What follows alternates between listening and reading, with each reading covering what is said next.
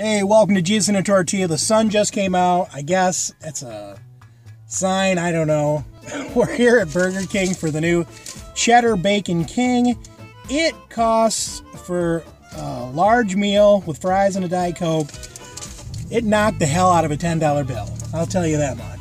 But that's the way it goes. It's the way it goes. A little bit of branding. There we go. Uh-oh, something's in there. Delivery. I live out in the sticks, so it doesn't even matter. Okay, here we go. Oh man, those are hot.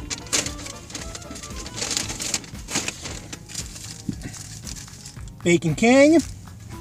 It's not specific. It doesn't say Cheddar Bacon King, but it does say the Bacon King. It's like Christmas morning. Oh man, see, I like cheddar on a burger. Holy moly. Chantilly lace. Look at this thing. You can tell it's the cheddar, not the American cheese.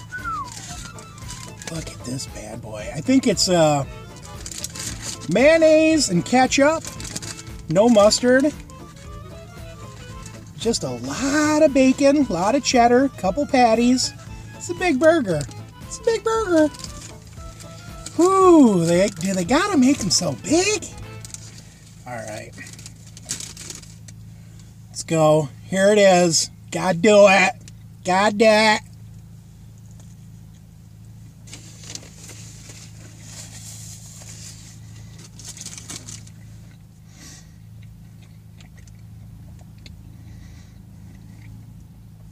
Go in again.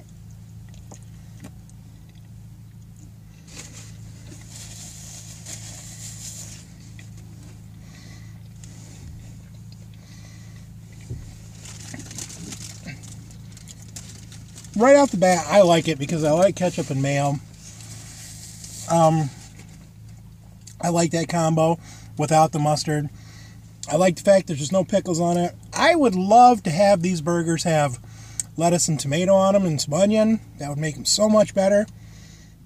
But it's really good. The cheddar's good. And like I said, I like that mayo and ketchup. It reminds me of, I don't know what it reminds me of. It's a big old burger. It's not bad. Like I say, I'd like to see lettuce and tomato, onion. I don't know why Burger King, except for the Whopper. Same thing with McDonald's. You can't find a shred of lettuce or a slice of tomato hardly anywhere. I like it.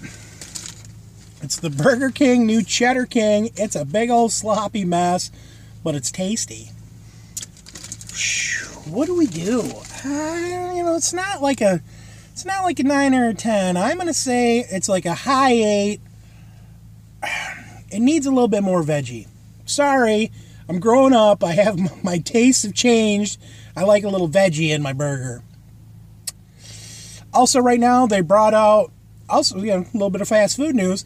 You can now get the Impossible Whopper for 2 for $6. That's a pretty good deal. It's $3 for the Impossible Whopper. That's quite a value, quite a deal.